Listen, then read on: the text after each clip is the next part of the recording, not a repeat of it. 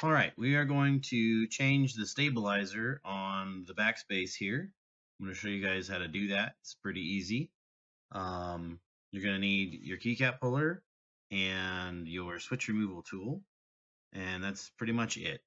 So you're going to start by removing the keycap, whichever stabilized key you want to remove. I'm going to do the backspace. So I'm going to pull it off, set it aside. You can have access to your switch then. And I'm going to just go ahead. You're going to grab the switch with either side on the top and the bottom. You'll see me here. And then you're just going to squeeze it. And there's a little latch. There's two little latches on the top and the bottom of the switches here. And you're basically squeezing the latch in. And then you just kind of rock it out and it'll come out. So the first time you do it, it'll be a little bit difficult. You're getting the hang of it. You kind of got to get the latch in there. But once you figure it out, it comes out pretty easy. Then you just use your same tool, the switch removal tool, the edge of it, and there's a little latch on the top of each of these stabilizer housings. And so you pull them out one at a time. You push the latch down, and then you just kind of pull it out. Sometimes you have to use your finger and pull it out at the same time, kind of like this. And then there's a bar that goes underneath here. You can kind of see it right there. And so what I'm going to do is I'm just going to pull, it's going to come out like this. You can pull both sides out, and it just comes right out. And then once you get it out, everything's in one piece like this. And if you twist the housing to the side like this and slide the bar out, there's actually two pieces in the housing. So you're going to want to pull that out if you want to, or if you're replacing the whole stabilizer. And then when you put it back in, or if you're just replacing the bars, you can just kind of hold it sideways and replace the bar. Or you can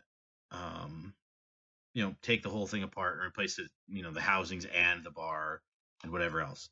But when you're putting it back in, there's the actual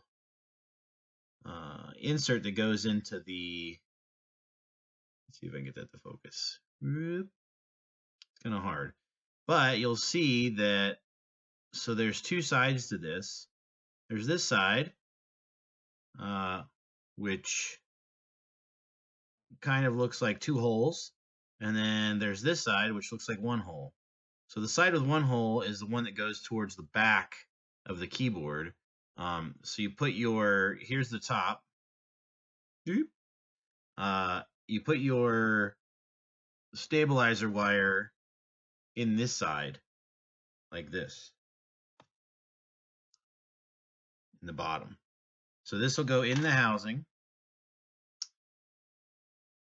and then into there. And you'll see there's kind of like a little hole. You can kind of see it in there. And you just take your stabilizer wire and stick it in the bottom of the bottommost hole. The top hole is just there for placeholder. You snap it down into the housing, and that's it. That's how you replace the bar. And then you just put it back the same way you pulled it out. So you slide the bar back in. You like that. Snap them in. Take your switch. I'm replacing those with the Hakko Trues, and bam. And that's it. And then you put your keycap back on.